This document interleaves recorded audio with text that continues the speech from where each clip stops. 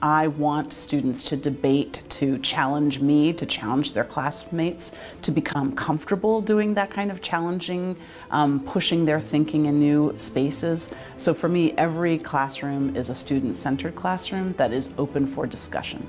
More interested in truly in the students' perspectives on a particular issue, and so that to me is incredibly important, because if it doesn't matter to them, it doesn't matter in terms of their lived experiences, it's not valuable.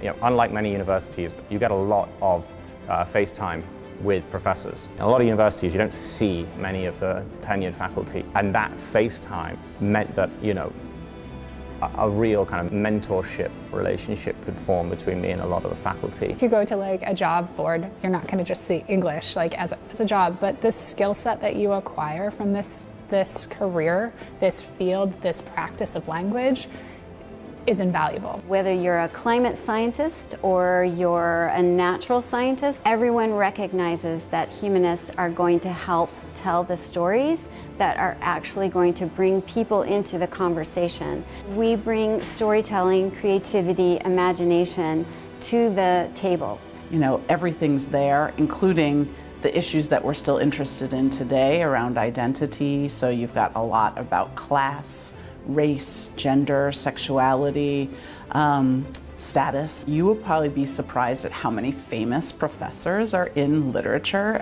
We've got the best faculty in the world. I've seen students go very successfully into law, politics, journalism, teaching, onto graduate careers and becoming professors. I think that's the joy of literature, that there's a universality to it. I see loads of people going out into teaching, high school, or tutoring, or healthcare, all sorts of things that serve the community. I'm an associate creative director / principal writer for my 9 to 5. After hours, I am a fantasy author.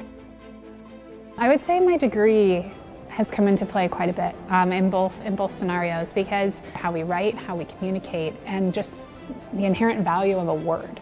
And that is something that you can take with you to any career field. I love research, I love teaching, I love service, I like working with people, I like working on collaborative projects. I tell everyone I have the dream job at the dream university.